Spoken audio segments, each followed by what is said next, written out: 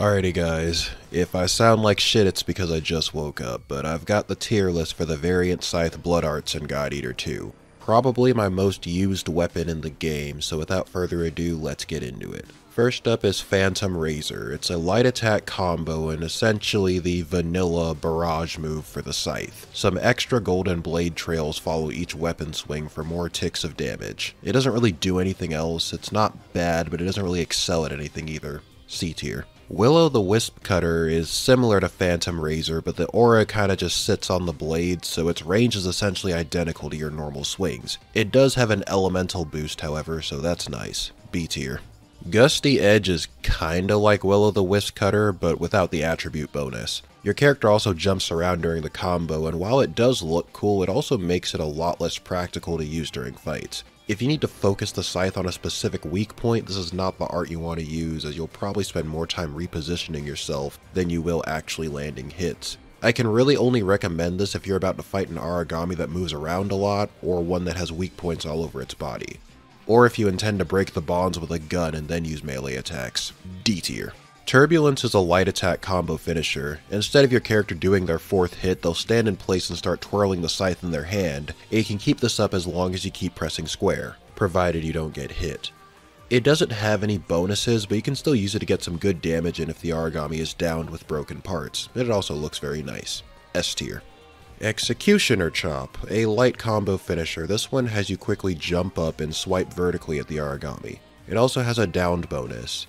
This one is actually really useful for catching hard to reach areas on large Aragami like high swinging tails or heads. The aforementioned bonus makes it even deadlier. S tier. Soul Devourer and Shearing Scar. These are pretty similar, so I'm kinda grouping them together. Both are heavy attack combos. Soul Devourer recovers more OP with each hit, while Shearing Scar does bonus damage to weak points. I'm kinda torn because while I find Shearing Scar to be the more useful of the two, unless I'm running a gun-based build, Soul Devourer does look way cooler. The indigo-colored weapon streaks really drive home that Grim Reaper feel better than the gold does. Regardless, B tier for both. Surprise Attack. The only step attack art for this weapon.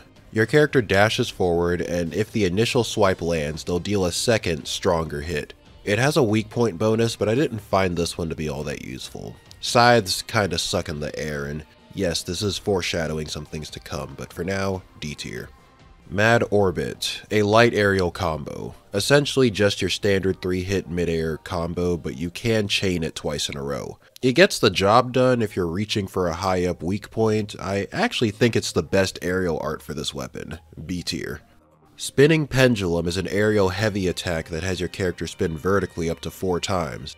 I'm not too fond of this one. The hitbox is a bit lower on this than you'd expect, and well, there isn't much else you'd use this on unless you were aiming for a tail, or maybe the Aragami is flying. Though seeing your character just sitting there spinning is kinda funny to look at, so I'll give it a C tier. Windmill Drop is kinda similar to the previous one, but it has your character lunge forward and then hit the ground when they're done. It's still prone to missing just as much as Spinning Pendulum, and there's no funny animation this time either.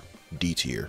Savage Bite is a Fang deployment move. Keep in mind that anything that affects Fang deployment applies to both the Round Fang and Cleave Fang moves. Anyway, a blood red aura surrounds your blade, and you deal a little extra damage and the stamina cost is reduced. There's nothing really that special about this move though. C tier. Glutton Fang, basically just a golden Savage Bite. It implies a stamina recovery effect, but I haven't really seen it do that myself. D tier. Death Harvest is a Round Fang art. Now, the round fangs are different because it only applies to the round move and not the cleaving finisher. It's still not amazing, but I do find it a bit more useful than the last move. C tier. God Razor is another round fang art, quote unquote. You're actually swiping in front of you. The projectiles do add some good range, and it can be nice for hitting hard to reach spots. A tier. Mortal Divide, this is a Cleave Fang move, meaning the art applies to the finishing hit where you reel the Scythe in and not the round attacks. Anyway, your character brings down the Scythe, a cool looking pink aura engulfs it, and then you reel it back in for an increased OP gain and bonus damage to weak points. S tier. Harvest Fang is another Cleave Fang move. It kinda looks like Mortal Divide, but it's bright red with a lifesteal bonus.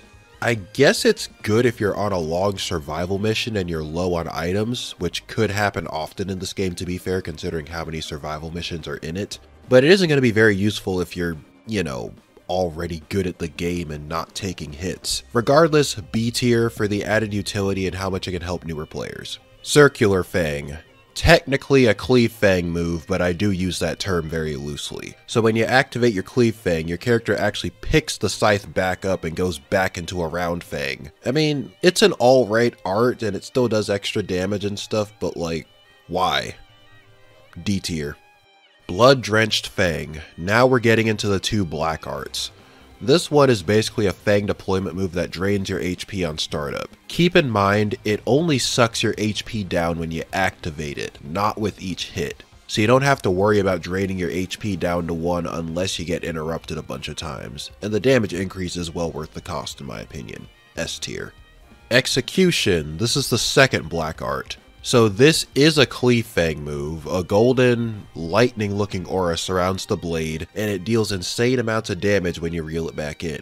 The only catch is, it has a much tighter window than the other Cleave Fang arts. You pretty much have to time your input damn near perfectly to get it to land. Some people said, you know, pay attention to the yellow circle around the character, and when it overlaps their body, then you press the buttons. Others said, wait for the scythe to drop and then press. I didn't find these all that useful though. There was one video in particular though that said wait for your character to kick upward and then reel it back in, and this worked the best for me. I could land it around 70% of the time. I'll give it an A tier. I can't really give it S because of how literally hit or miss it can be, and if it's giving it too much trouble you can always just use Mortal Divide. It's weaker, but I feel like being able to land it will actually make up the difference in damage. So yeah, like I said, A tier. And that's it, all the variant Scythe Blood Arts ranked. I know I did the last one like forever ago, and I honestly think it's because I'm finally losing interest in this game. Anyway, I'll try and get the God Eater 3 counterpart done soon, but for now, leave a like if you enjoyed it, sub to the channel if you haven't already, and I will see you all again very soon.